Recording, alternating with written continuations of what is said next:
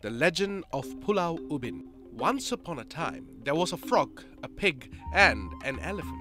They challenged one another to a race from mainland Singapore to the Johor shores, and the animal who failed would be turned into stone. The frog was the first to try, but failed to cross the straits and was turned into a frog-shaped boulder called Pulau Sekudu, also known as Frog Island. The elephant and the pig were the next to attempt the feat. They too failed to make it and were swept away by the waves.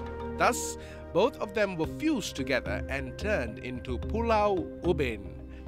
Originally, the main island of Pulau Ubin itself was two halves, bisected by the Jelutong River.